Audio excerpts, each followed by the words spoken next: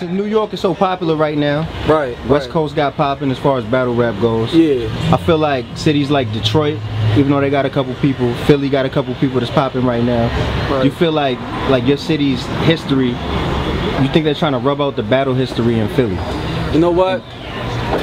The new culture, you know, began in New York. As far as, you know, the new formatting that's on stage and the way people are rapping, like, you know, on the stage, it started in New York and it became prevalent because of the internet.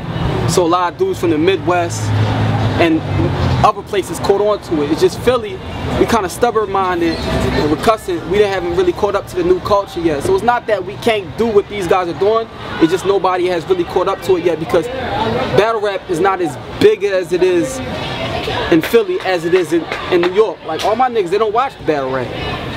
But if you go to a neighborhood in New York, I'm sure all them niggas watch battle rap. So with that being said, man, the culture is more rubbed off on them, so they get to catch it and grasp it and adapt to it quicker than we can.